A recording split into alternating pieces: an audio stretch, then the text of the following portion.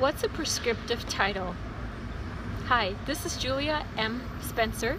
I'm a real estate advisor, investor, and enthusiast, and welcome from the beautiful Chippewa Square in Savannah, Georgia. It's a gorgeous, gorgeous February day. We have almost 70 degrees outside. Actually, I think it's a little over 70, and it's just beautiful. And behind me you see the statue of General Oglethorpe, who's one of the founders of Savannah. So I'm having a great day here today, and I wanted to record some videos with some new questions that I've had on my YouTube channel and in my email. And first off, I just want to apologize because I get so many questions these days, and there's so much interest in my audiobooks. I'm having a hard time catching up. So if I don't answer to your question right away, feel free to send me another email. It actually goes to the top of my list, and then I'll address it immediately. And we have an old-time person dressed up right there, which is actually pretty cool. Always cool stuff in my videos. You gotta watch my videos. So anyway, this video is a really brief, quick video that just talks a little bit about what is a prescriptive title.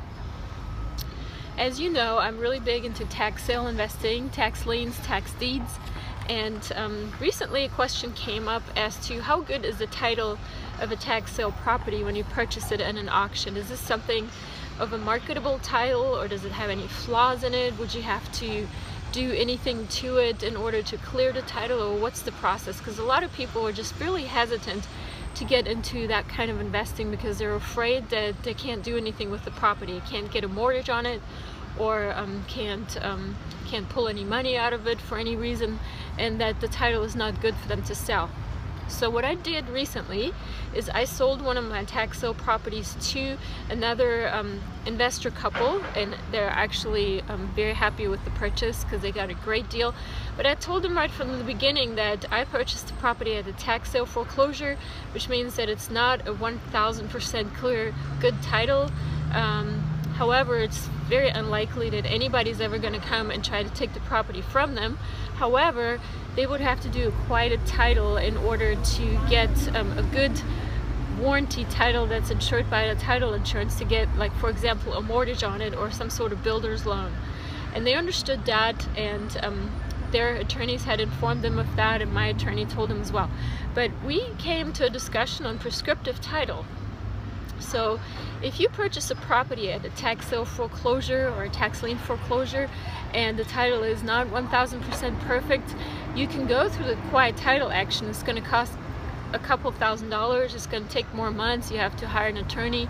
You have to go through that legal process. But alternatively, you can just hold the property for a while, and then you will get something that is called a prescriptive title. And a prescriptive title is basically that since you've held the property for a certain amount of years, that now it's a good title because nobody came in that time to get the property back from you for any reason. And the statute of limitation in the state of Georgia is 7 years. However, title companies sometimes accept 3 years also.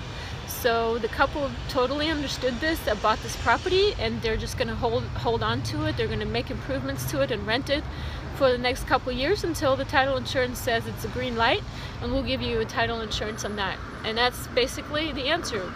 A prescriptive title is a good title that you can get over time without having to go through the quiet title action to clear the title 1000% right away if you buy a tax sale foreclosure.